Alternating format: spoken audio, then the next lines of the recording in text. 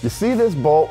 When you think about how many of these puppies are in a tower, it's easy to overlook the importance of each and every one, and each and every structural member.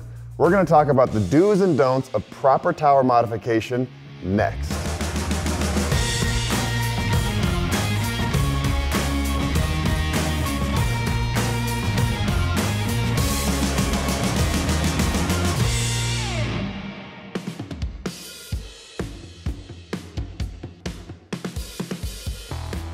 Tower crews have a lot to think about when they arrive at a job. On top of that list is how to go about doing quality work safely and efficiently without compromising the integrity of the tower. This is my buddy Dave. How you doing, my man?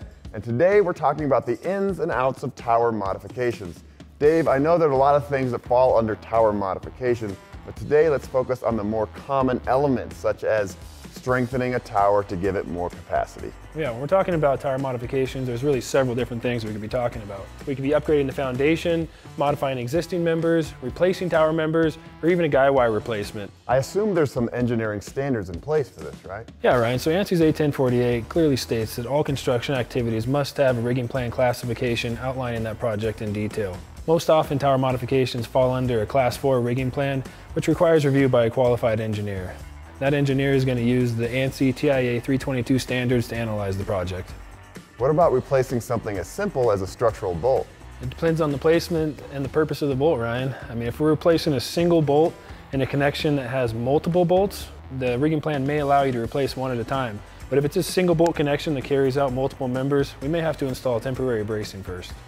So this single bolt right here, if removed, could compromise the entire structure? It could, Ryan, and that's why the removal of any structural member calls for a Class 4 rigging plan.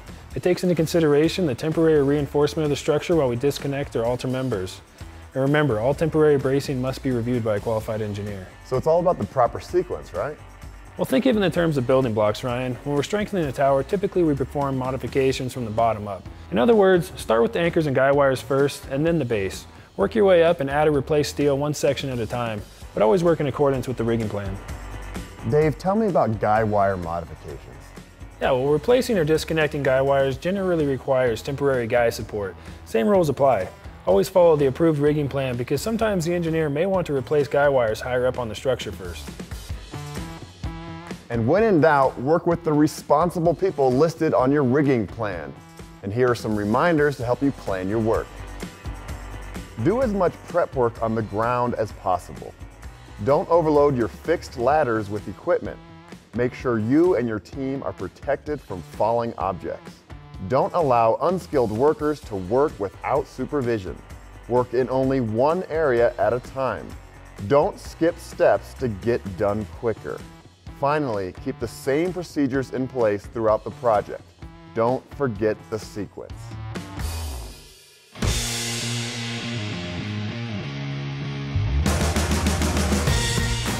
Be sure to refer to the ASSE ANSI A10.48 standards for the details of Class 4 rigging plans and your responsibilities in that plan as a tower technician. Remember, tower modification is serious business, so take the time to know and understand the steps you need to go through to get the job done right. And as always, stay safe, my friends.